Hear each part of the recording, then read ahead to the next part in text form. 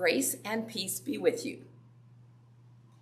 If you remember our story last week, the disciples were out in a boat, and this is after Jesus had arisen from the dead, and they saw a man on the shore, and he called them over, and it was Jesus, and they all came over, and Jesus had cooked them breakfast.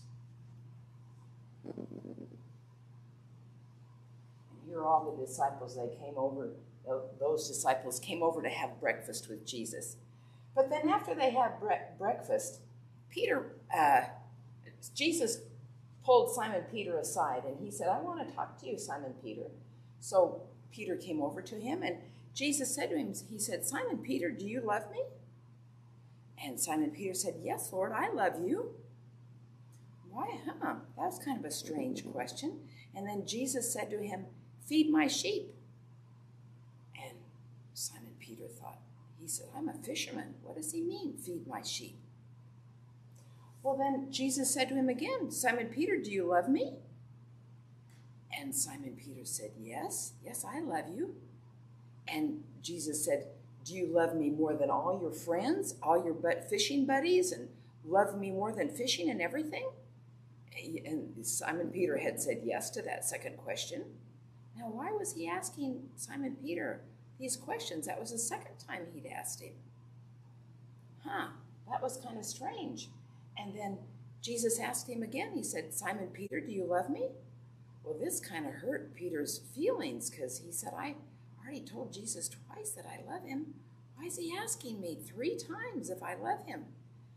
And then Simon Peter remembered the night before Jesus was arrested.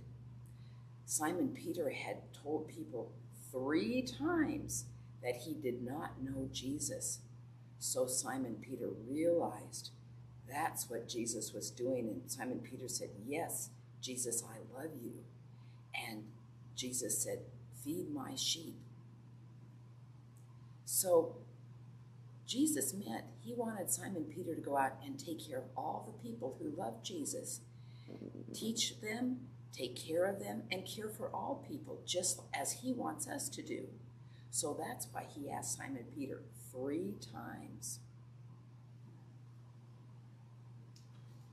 Let's say a prayer.